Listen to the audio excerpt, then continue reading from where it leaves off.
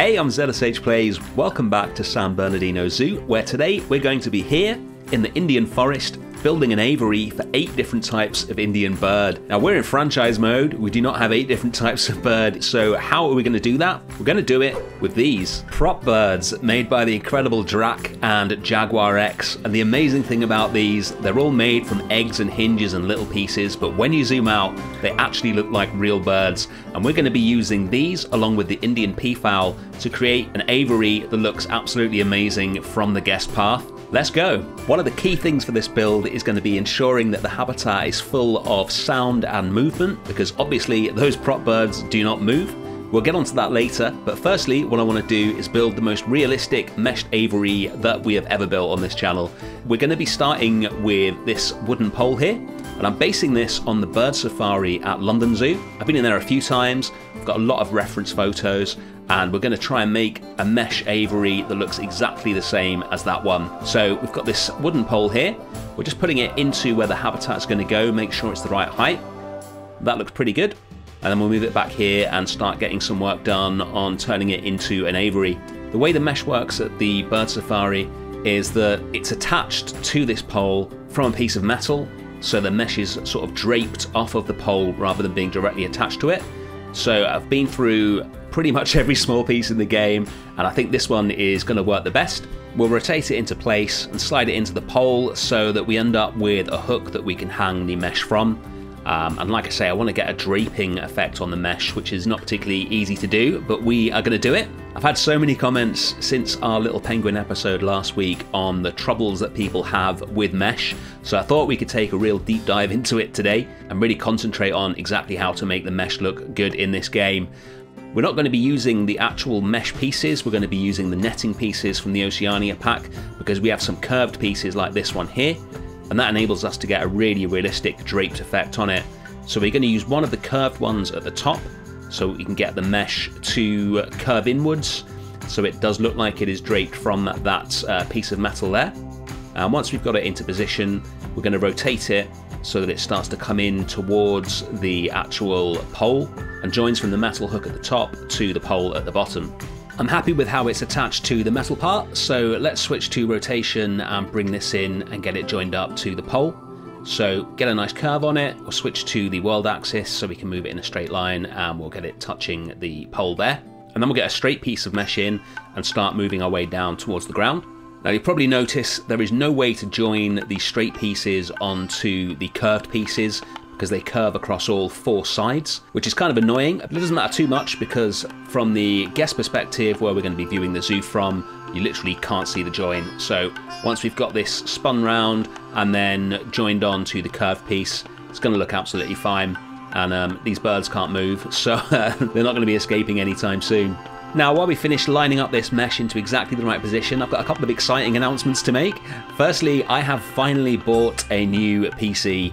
Yes, after lots and lots of research, I have a new processor, a new GPU, a new motherboard. It's just arrived today. I haven't set it up yet, but from next episode, things should get a whole lot smoother. And secondly, I noticed the other day that we have hit 6 million views on the channel, which is absolutely crazy. So thank you all so much for watching. I look forward to many more views on the channel in the future. Alright, that's one side of the mesh done. Let's move on to the roof. So I want the mesh at the top to slant upwards to meet in the middle. We're basically going to make one part of it here, and we'll have another pole in the center, which is a little higher than the pole we've placed in. And then we'll use that one piece to create the entire aviary. So we're going to get some more straight mesh on here, and later on we're going to curve the entire piece so that the pole is further away from the path at the top than it is at the bottom, again just to replicate the bird safari and get a nice realistic look to it. We're going to get really close to the mesh here just to make sure it's in the absolute perfect position, and then we're going to start working on some support struts. So we'll be using the grasslands pole for this. Here we go. I've said this before, but it's the thinnest metal piece in the game, absolutely vital for doing stuff like this. We're going to line this up with one of the pieces of mesh and then hook it into the metal bracket that we put in earlier, and then keep going down to ground level just to make sure this is all looking good, and then we'll copy it across and keep curving it so that it goes along the line of the mesh here and looks like it's attached to it. Sometimes I spin it round so that the arrow doesn't get in the way of where I'm moving it. It just makes it a lot easier to do. We'll get back down to ground level, make sure it's looking good, which it is. And then we're going to extend the roof so we can start getting this one piece of aviary to the right size. So I'll put another one of these mesh pieces on here, and again just line it up nicely, and then we can check that we've got this the right size to cover the area of ground that we want the aviary to fill. This is effectively going to be the left hand side of the aviary, and then we'll just duplicate this piece so that we can get the right hand side in. As we move it, you can see we're encountering one of the problems that you get in Planet Zoo. Because we've built this out of loads of different pieces, the axes that it moves on is not straight, so it's really hard to get it to line up. You have to use the multi-movement tool and then try and get it in the right position, which with something as thin as mesh is not easy. There is a solution to that though, and we're going to do that now, which is to attach a grid piece to this little group. So we're going to take this concrete floor piece, attach it to the bottom of the aviary that we built, and put it in the same group. Then we'll just put some more mesh in so that this piece of aviary fills that floor piece.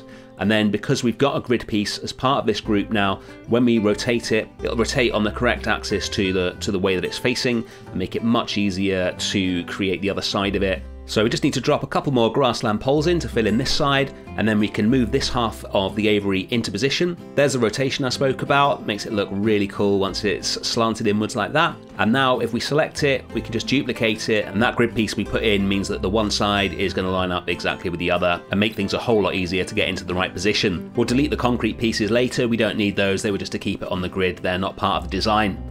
Now before we build the rest of the aviary, we're going to jump over to the other side of the zoo because we have a new arrival at the zoo today. I have finally found the time to put the extra climbing into the second part of this habitat, which means we have enough space to bring in a female caracal, and wow, what a gorgeous animal she is. I can't believe I found a melanistic caracal on the franchise market for a reasonable price, but here she is absolutely gorgeous. Cannot wait to see what the kittens look like. They might be the new cutest animal in the zoo. They'll certainly be giving the little penguins a run for the money, and it's great to finally have the habitat running as intended. And who knows, maybe one day we'll get that second tiger habitat built. But for now, it's back to the Indian Aviary. Alright, time to put the central supports in using more of this grassland pole, so we'll just run this down this first section. I've copied a few of them along just to make sure it's going to work fine. It's looking good, but we're just going to finish this one off before we start doing it. You can see it's starting to look good already, so let's put the rest of it in properly. So each piece just gets copied along and then lined up exactly with the piece from before.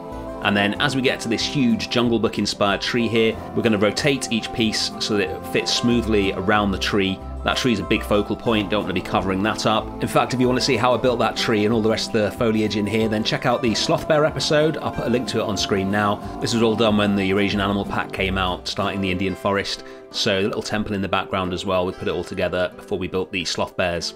Alright, we've almost finished this side of the aviary now. It's starting to look good, so we're just going to put one more piece in at the back here, and then we can rotate it and then start putting the other side in. So like I said earlier, this all lines up nicely now. We can just run all the way down here. Don't worry about those palms poking through the roof. We're going to move them outside the aviary later and get some more suitable trees for our birds in. We just got one more last piece to place in here. Then we're going to do a little bit of tidying up of the poles to make everything look seamless, and then we'll get that tall pole in that's going to form the end of the aviary here. This is the same pole that we used before. We're just going to raise it up a bit and line it up here, and then we'll put an extra piece of wood on the bottom so that it still meets the ground. And then we'll get on to putting the last pieces of mesh in.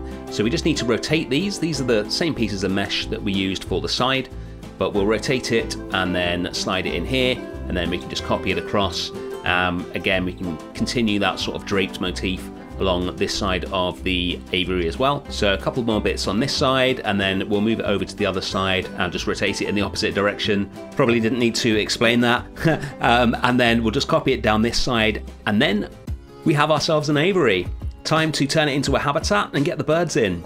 So the first thing we're going to do is run null barriers around the whole aviary. You've seen me do that loads of times, so we'll skip that bit. And once that's all in, we'll put a keeper gate in here so the staff can get in. And then we'll make some adjustments to this guest path so that it looks nice and still fits in. So we'll get rid of some of this wall. We'll move some of this bamboo around so that the staff can get in there. We'll copy across some of the log walls that we use on the other side of the path to block out the view of the keeper gate and make this nice and subtle. We made these walls for the Africa section of the zoo, but they're so generic, they work really nicely. They're pretty much anywhere, so I use them a lot. Make some adjustments to this so it fits in really nicely. And then finally, we'll take some concrete floor panels and cover up the join between the path. Alright, habitat in, staff access done. It's time for the birds. Now, this is the selection of birds that I've chosen to go in here, all made, like I said at the beginning, by Drac and JaguarX. We've got a good selection, mainly of water birds, so we can have them at the back of the aviary, because the further they are away from the path, the more realistic they're going to look. And then some smaller songbirds as well, that we can put in the trees with a nice flash of colour nearer the front. So I've put a concrete base into the pool so that the birds have got something to stand on, and then we're just going to start putting these in wherever they look good. They're all designed to look amazing from one side, so you've got to be careful about the placement, make sure they're all facing the right way, but it's so atmospheric when you put them in here. I wish we had more proper birds to use, but these work really well at the back of this habitat. And once we put the peafowl in, they add some much needed movement to the habitat as well, which looks really good. Now, it's not just movement we need in here to sell this idea, we need sound as well. So we're going to have two ambient speakers hidden in the habitat, one playing birds of the jungle sounds and one playing a more subtle jungle sound. And the fact that you can see birds and you can hear birds, along with all the movement from the peafowl and the mist on the water, will really sell this idea. The problem with hiding things in habitats is finding them again, so it's time for Franchise Masters. If you're going to be hiding something into a habitat, what I like to do is group it with something that is not going to be hidden, like this big old tree here. Try and make sure it's an object that's obvious that you're not going to forget about. Name the group with something that's going to remind you of that, and then you can go into the group and hide the items you want to hide. So we'll take this first ambient speaker here and hide it underneath this feeder with the little bird sat on it. And then we'll take this one and hide it under this rock here behind this ibis. Thanks to Drac and JaguarX for making these, they look so good. That's the speakers hidden, and if you ever need to find them, we just click on the tree and then go into the group and we can instantly select them. Let's get back to the build, which is almost done. Just the signage left to do. I've got these little signs from the Lima walkthrough. What we're going to do is take the habitat board and sink this underground so that the guests will still look at it and get educated by it, but it won't spoil the view. And then replicating the way mixed aviaries normally are in zoos, I've made a lot of little signs rather than a large sign. But looking back at it, it felt like overkill. So I'm just going to have the one sign, and I made a custom billboard that will list all the species just on this one little sign. Want as much visibility into this habitat as possible. And that's the Indian Aviary complete. Let's take a look. I really like how it sits into the entrance without obscuring it, and it feels really light when you look at it, like a much more of a sort of drift netting than mesh like we normally build. As well as the main viewing at the front, there's a secondary viewing area up here next to where the scorpions are, where you can see down into all the water birds. And this is the main viewing, the guest's first glimpse into the Indian forest. And this is my favourite view. With all the movement from the sprinkler and the mist and the peafowl, it feels a lot more dynamic than if we just had the prop birds in here. But they still look really effective in the background with the spoonbills and the ibis. I love that sort of misty lake/pond at the background. Got a close-up of one of the peafowl here, just pecking about in the dirt.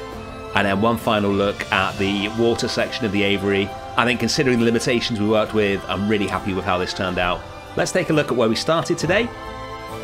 I was already really happy with this, so lush, but now we've got the aviary in there. It just feels much more zoo-y, and it's great to get a realistic mixed bird species aviary into the zoo for the first time. Apologies for the shorter episode today. I have something very big in the works, namely the night house. I am hoping that will be next week's episode.